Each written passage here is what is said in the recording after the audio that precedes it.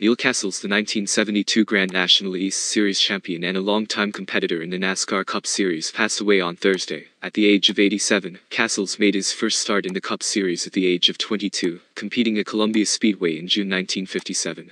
What followed was a driving career that spanned nearly 2 decades, with his 498th and final start coming at Dover in 1976. Having collected a total of 51 top 5 and 178 top 10 results, Castles is known as one of the most successful drivers and most successful owner-drivers to have never triumphed in the NASCAR Cup Series. Over the course of his 19-year tenure in the NASCAR Cup Series, Castles collected a pair of points finishes inside the top 5, with a career high of 4th place in 1969, where he only finished behind David Pearson, Richard Petty, and James Hamilton. When not racing, Castles worked as a stunt driver in a number of films, including Thunder Road, 1958, The Last American Hero, 1973, Hot Summer in Barefoot County, 1974, Grease Lightning, 1977, Six Pack, 1982, and What Comes Around, 1985.